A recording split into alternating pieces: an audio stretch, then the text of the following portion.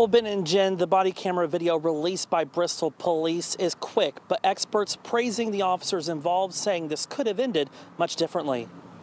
Come on, man, get on the ground for me, okay? Get on the Body cam video showing the moments before Bristol police arrested 35-year-old Dennis DJ Hernandez for making threats to commit mass shootings at UConn, his alma mater, and Brown University, where he formerly worked as a football coach. Bristol police say before they arrived, Hernandez threatened officers over the phone and said he would be armed. Because of that threat, the officers went out there in force. University of New Haven professor and former FBI agent Ken Gray says officers had to weigh the threats, but also the concern for Hernandez's mental health.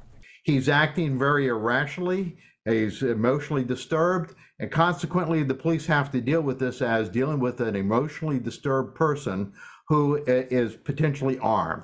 In one of the clips, you can hear an officer make a tactical decision as Hernandez ignores orders and continues to walk towards officers. Okay, go less lethal, less lethal, less lethal. Gray says the officers did the right thing in this situation.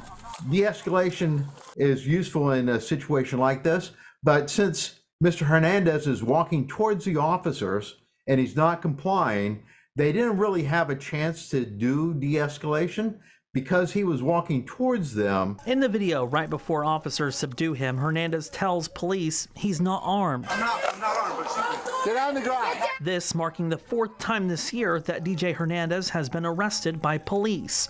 Earlier this year, he was arrested for throwing a brick at ESPN. He was also charged with reckless driving while leading police on a chase through Cheshire. After placing him in cuffs, Hernandez asked officers for help. Dude, I need your help. We know that. I'm here to help you, DJ. No, I'm... Now, DJ Hernandez is being charged with breach of peace and making physical threats. He's being held on a $250,000 bond. A court date has been set for August 1st at 10 a.m. in New Britain's Superior Court. Live in Bristol, Jake Garcia, Fox 61, Connecticut's news station.